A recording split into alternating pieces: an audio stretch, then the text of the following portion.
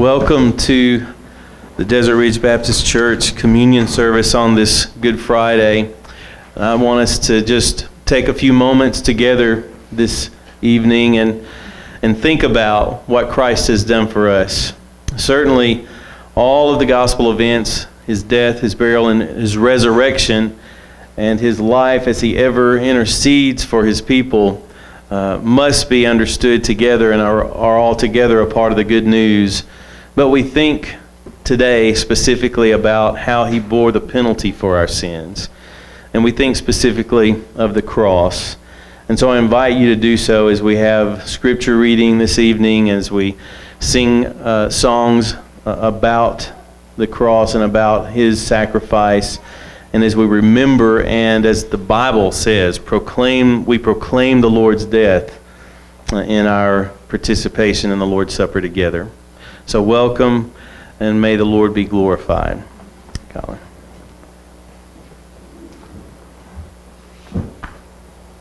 Would you bow your heads with me as we open in prayer? Holy God, thank you for today. God, thank you for the opportunity to gather with your people. God, in such a special memorial, God, as we consider the victory that was won at the cross, God, as we look forward to, with eager anticipation, Easter, God, I pray that you would bless this time as we come to your table tonight. God, I pray this would be a sweet time of fellowship, God, and that as your word is read and as hymns are sung in worship to you, God, you would use that in our hearts, God, that you would stir our affections for you, and that would help us to fix our eyes upon Jesus. It's in your Son's precious and holy name we pray. Amen. I'm going to be reading from 2 Corinthians, chapter 5, starting in verse 11. And if you would stand for the reading of God's word, please. 2 Corinthians chapter 5, starting in verse 11. Therefore, knowing the fear of the Lord, we persuade others. But what we are is known to God, and I hope it is known to you also, and known also to your conscience. We are not commending ourselves to you again, but giving you cause to boast about us, so that you may be able to answer those who boast about outward appearance and not about what is in the heart. For if we are beside ourselves, it is for God. If we are in our right mind, it is for you. For the love of Christ controls us, because we have concluded this, that one has died for all, therefore all have died. And he died for all, that those who live might no longer live for themselves, but for him who for their sake died and was raised.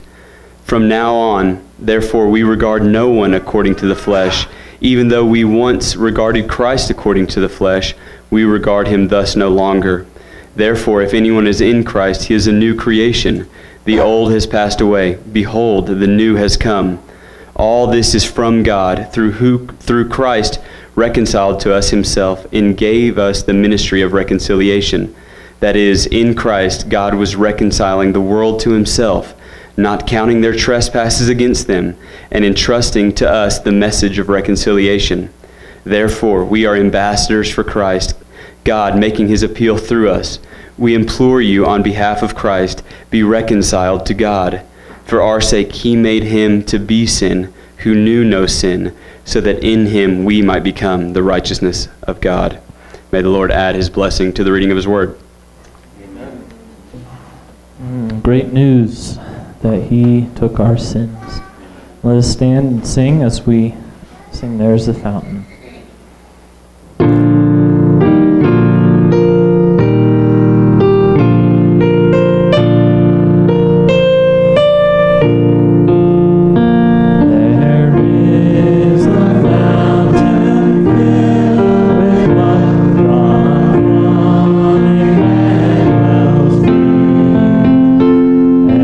Sinners must be that flood moves on.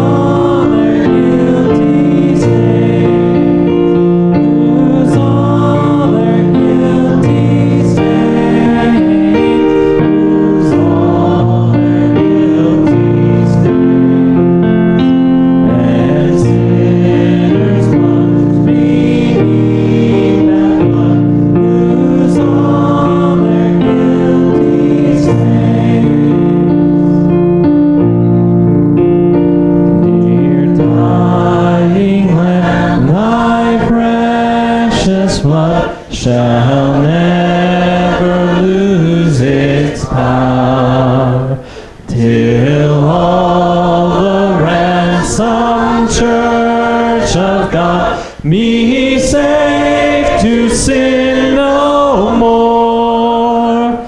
Be saved to sin no more. Be saved to sin no more.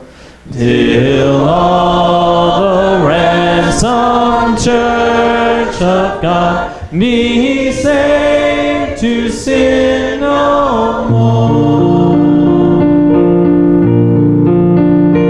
When this listening stammering tongue lies silent in the grave, when in another sweeter song I'll sing my power to save.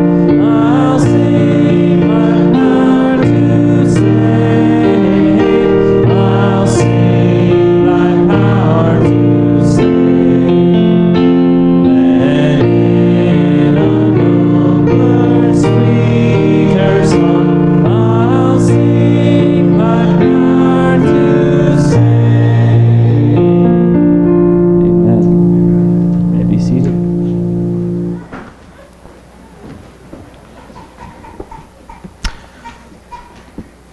I want to read from the book of Luke, Luke chapter 23, beginning with verse 33. And I want to read Luke's account of the gospel events before we come to the table. Luke chapter 23, verse 33, through chapter 24 and verse 9.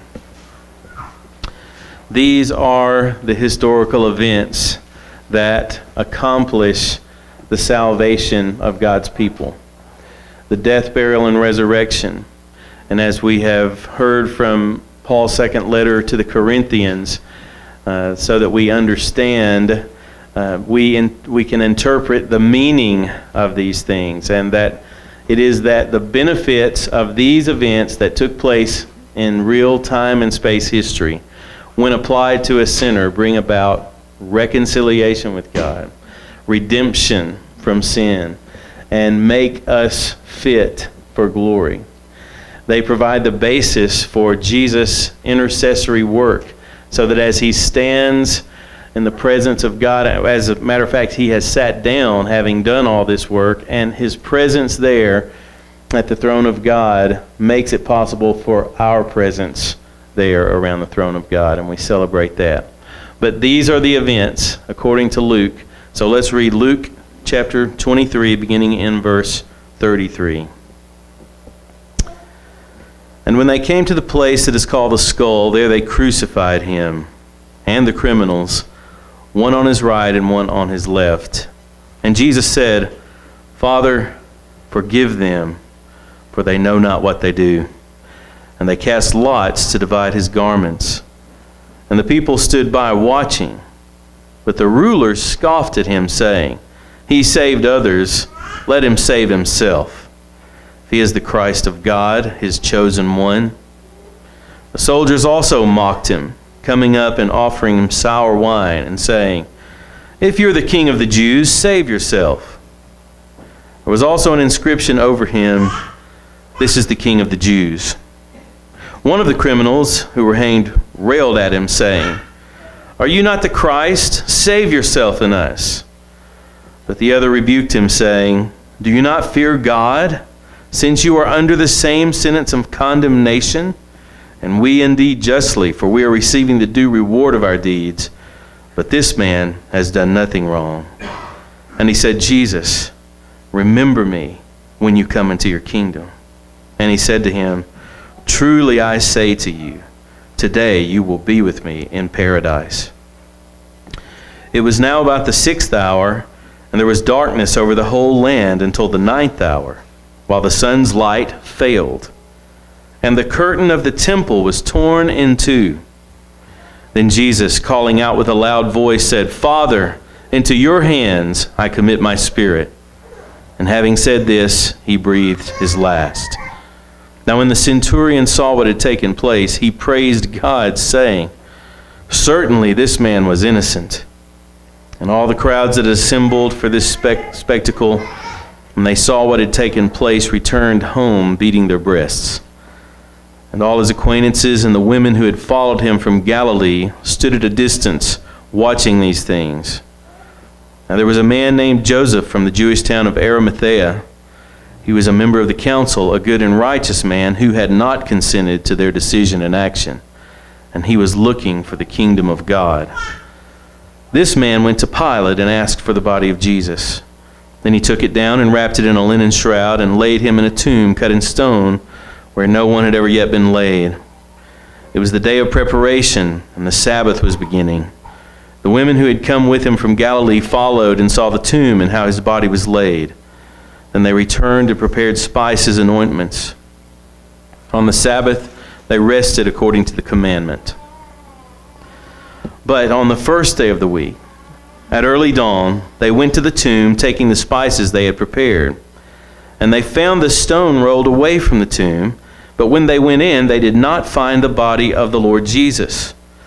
While they were perplexed about this, behold, two men stood by them in dazzling apparel. And as they were frightened and bowed their faces to the ground, the men said to them, "Why do you seek the living among the dead? He is not here, but has risen. Remember how he told you, while he was still in Galilee, that the Son of Man must be delivered into the hands of sinful men and be crucified, and on the third day rise." And they remembered his words. And returning from the tomb, they told all these things to the 11 and to all the rest. This is the detailed account that Luke gives us of what Paul summarized in 1 Corinthians 15:3 and 4 when he summarized the gospel and said that Jesus died for our sins according to the Scriptures, and that he was buried, and that he rose the third day. The good news can be summarized in those events because it is these events that provide for our salvation. In Mark's gospel, he quotes the rulers scoffing at him, saying, "He saved others, he cannot save himself." And I want you to reflect upon how true their statement was. Of course, they did not mean it in the sense that Jesus was accomplishing right in front of them, but because he was saving others, he indeed could not save himself. If he had saved himself in that moment, then we would be unsaved. But he saved others, and so he could not save himself, and he bore the wrath of God. In Isaiah 53, I want to invite you to reflect on the verse that says, "We considered him afflicted and smitten by God. We esteemed him not." Indeed, those who crucified him, those Jewish religious leaders, they counted him as cursed because he was hanging on that tree. They counted him as smitten by God and afflicted, and indeed they were right. But it was not for his own transgressions that he bore the rod of God's wrath, but it was for our transgressions. And so that phrase from 1 Corinthians 15, Christ died for our sins, needs to stay with us. We need to reflect on that. The idea of substitution, the idea of vicarious sacrifice, which is present throughout the Old Testament sacrificial system. That system was not put in place so that those adherents could go and accumulate for themselves the merit of participating in a religious ritual, but it was to preach the gospel to them, and it was to proclaim to them the need of a substitutionary, vicarious, penal sacrifice so that sins could be paid for and sinners could be forgiven.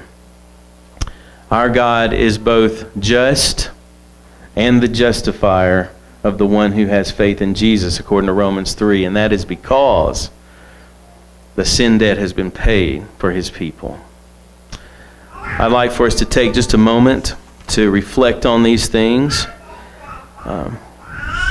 thinking of Christ as our substitute, thinking of the just wrath of God that we deserve in our sinfulness, but that he took for us, and then we will proceed.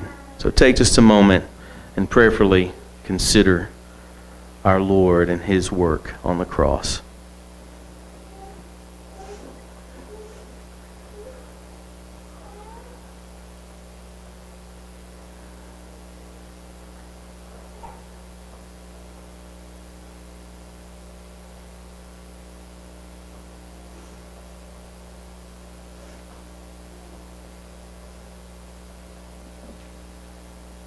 Thank you, Lord, for such a powerful and perfect plan of salvation. Help us to live for your glory because of what you've done for us. And now as we enter into this time of communion that we get to enjoy, invited to the Lord's table, Lord, we know that it's because you have made us right before you. You have welcomed us because our sins and transgressions and iniquities have not been imputed to us, but rather have been imputed to our Savior. And he bore them, and it is finished. We thank you, Lord. In Jesus' name, amen. Now, men, if you would come forward to help with the distribution of the elements.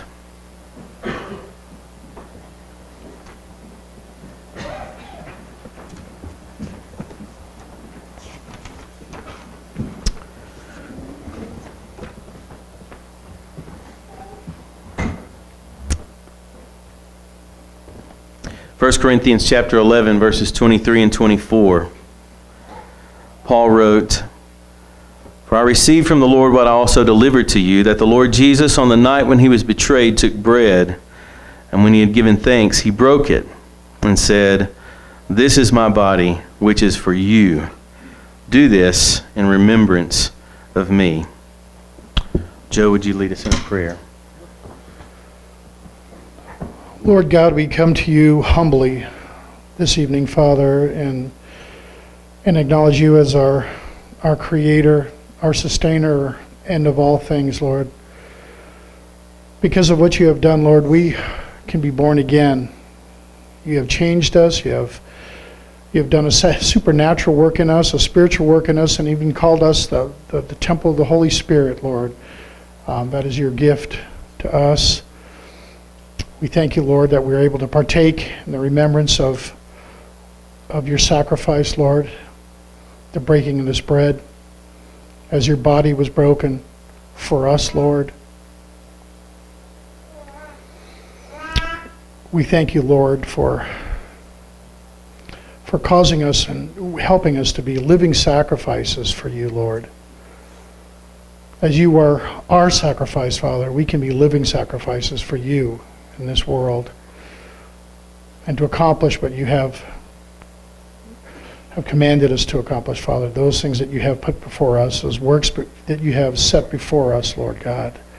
And as we partake in this breaking of the bread, Father, and this partaking of the bread, Lord, we pray that you would be glorified. Because of your brokenness, Lord, we live, we have salvation.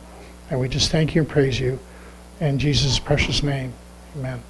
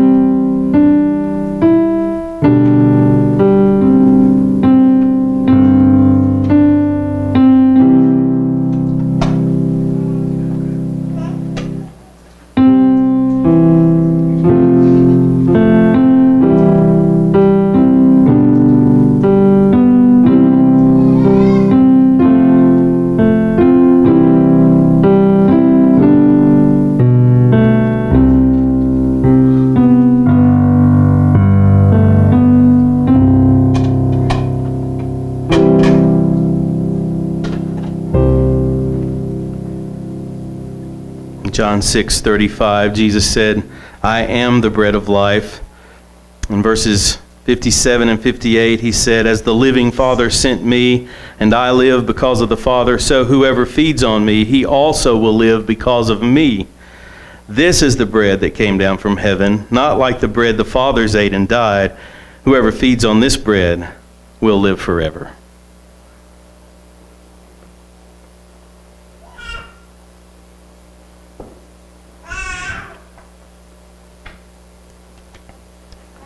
Thank you, Lord. 1 Corinthians chapter 11, continuing with verse 25. In the same way also he took the cup after supper, saying, this cup is the new covenant in my blood. Do this as often as you drink it in remembrance of me. Roger, would you lead us now? Could you join me in prayer, please? On this Good Friday, we thank you, Lord Jesus, for being willing to shed your blood and to take the full wrath of God for our sins, for our salvation, and for your glory. We worship and praise you, Jesus, for being the ultimate model of loving one another. We pray this in your name, Lord Jesus, and help us to do likewise. Amen.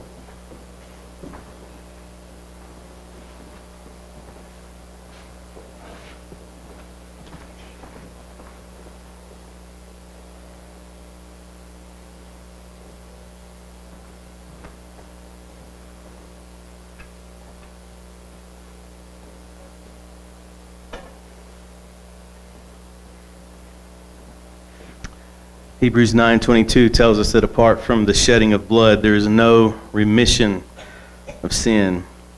1 John 1:7 tells us that if we walk in the light as He is the light, we have fellowship one with another, and the blood of Jesus Christ, His Son, cleanses us from all sin.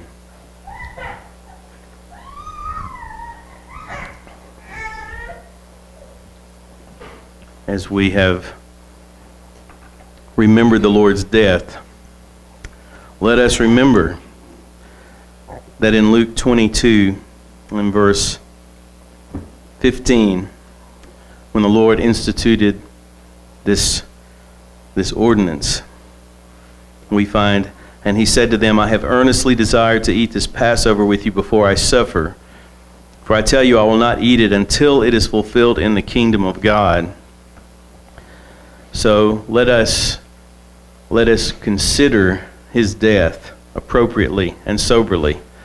But let us remember that Sunday's coming, and the historical reality is that Jesus ever lives to make intercession for us, and that He is planning to celebrate at the consummation of His kingdom in the future.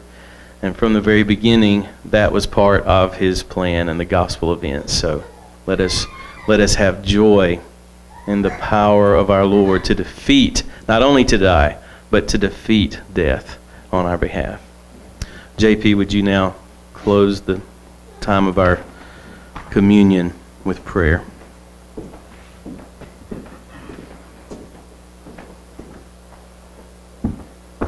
Let us pray. Almighty God, Father, Son, and Holy Spirit, we come before you. We thank you for this time that we've had to commune with you. And we just ask, Father, that you would be with us until Sunday when we can get together again and just praise your name for the resurrection of Jesus Christ. Be with us as we go our separate ways this evening. Help us to look to you for the guidance that we need, and give us the strength to tell others what you had done for us. This we ask in Jesus' precious and holy name. Amen. That first Lord's Supper, the Last Supper as it's called, they ended by singing. And so we will also sing. Let us stand, and this will be our benediction this evening. Well.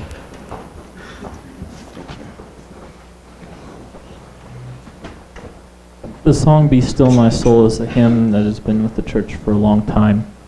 And I would like to end on the final verse. If we could advance to the final verse. 1, 2, and that's it. That should be it. And we'll sing it a cappella. Be still my soul, the hour is hasting on, when we shall be forever with the Lord. When disappointment, grief, and fear are gone, sorrow forgot, love's purest joys restored. Be still my soul, when change and tears are past, all safe and blessed, I shall meet at last. Amen.